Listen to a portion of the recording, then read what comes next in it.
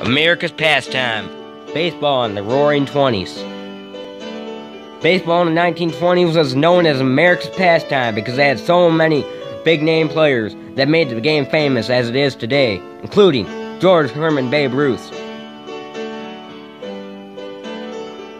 Babe Ruth started as a pitcher for the Boston Red Sox, and they won the World Series in 1918.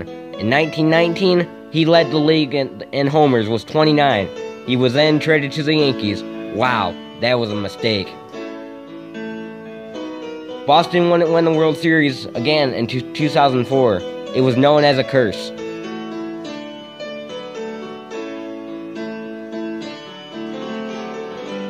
Ruth led the league in home runs 12 years out of his 22-year career. Yes, he did.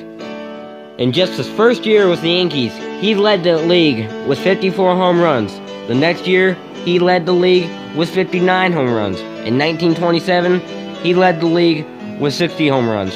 That was a record for a long time, until the player by the name of Roger Maris broke on October 1st, 1961. Maris had 61 homers that year, and he also played with the Yankees. He's now in the Hall of Fame, and some people think of him as the greatest of all time. And some people think of this guy as the greatest player of all time, Lou the Iron Horse Gehrig. Lou Gehrig was a first baseman for the New York Yankees in the 1920s. And he was known as the Iron Horse. Yes, he was. And I'll explain that later. But right now I want to discuss the Wally Pipp story.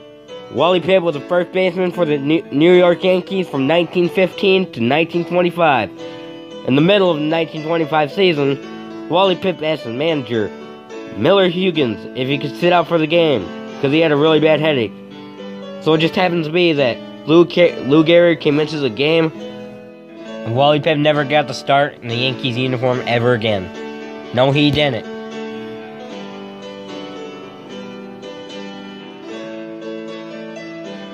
Okay, now the reason why Lou Gehrig was known as the Iron Horse was because he didn't miss a game in his career.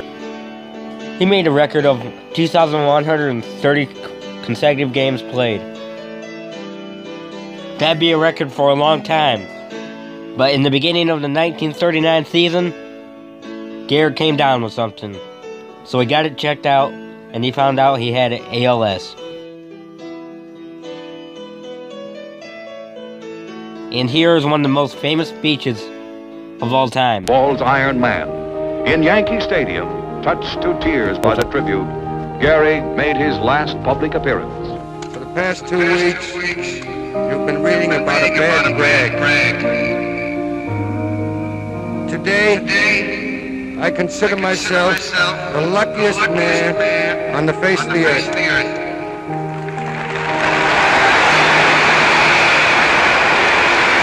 When you look around, wouldn't you consider it privilege to associate yourself with such a fine-looking man as is standing in uniform in this ballpark today? That I might have been given a bad break, but I've got an awful lot to live for. Thank you. That was one of the saddest speeches of all time, and maybe one of the best. He was the best first baseman ever, definitely, and maybe the best player of all time. Roger Hornsby. Roger Hornsby was a second baseman for the St. Louis Cardinals from 1915 to 1926, and he was pretty good. He also played with the New York Giants, which is not a baseball team anymore. He also played with the Boston Braves, which are now the Atlanta Braves. He also played with the Cubs and the St. Louis Browns. They don't exist anymore. His best years came in 1920 to 1922. In 1920, Hornsby had 218 hits, 9 home runs, and a batting average of .370. In 1921, he had 235 hits, 21 homers, and a batting average of .397. .397 isn't even possible now. In the 1922, He had 250 hits, 42 home runs, and a batting average of .401. Incredible.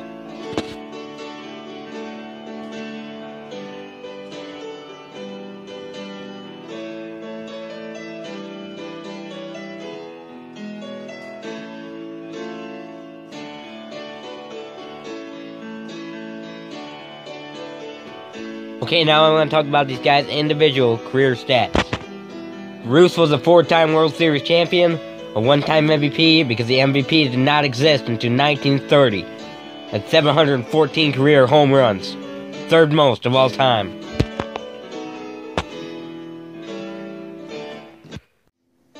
Lou Gehrig was a 6-time World Series champion, a 1-time Triple Crown winner, 2,130 consecutive games played, 2nd most of all time.